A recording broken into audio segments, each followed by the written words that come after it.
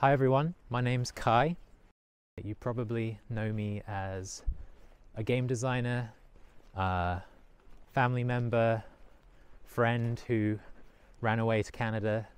You can kind of see around me where I am right now. I'm in Halifax, Nova Scotia, Mi'kma'ki, and I'm running a GoFundMe fundraiser. We're called The Replenishers, and our team has come together to make a game about water depletion called Drawing Up Dust. Making something that actually connects really deeply to both emotion and to the climate crisis.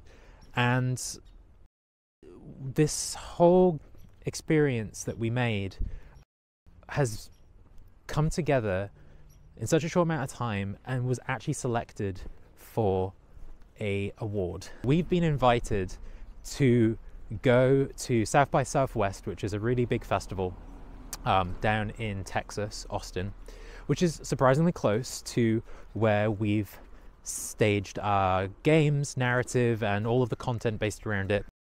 Flying from Canada to there has a big environmental impact. I didn't want to make that trip without, a reason to go for more than one day.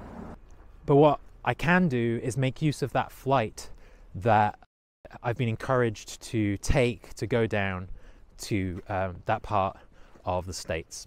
So what needs to happen is this. I need your help to fund a road trip and flights through the Great Plains, which is where the game is set. Those funds will support me in learning more about the real physical, tangible impacts of water depletion that happen in that part of the world.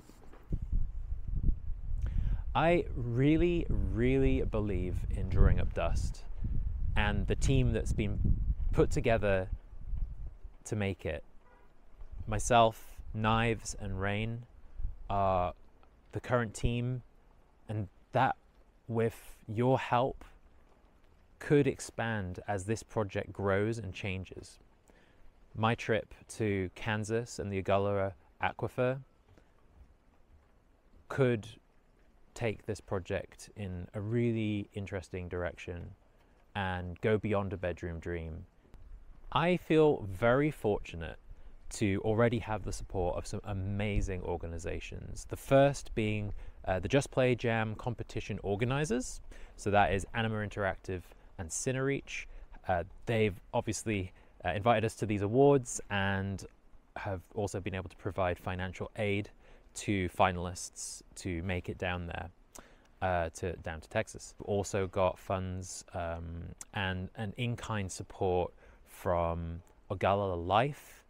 The Ogallala Aquifer is actually one of the largest aquifers in the world, and that organization based in Texas is working with the aquifer of the Great Plains. So they've already brought their kind of support to the table.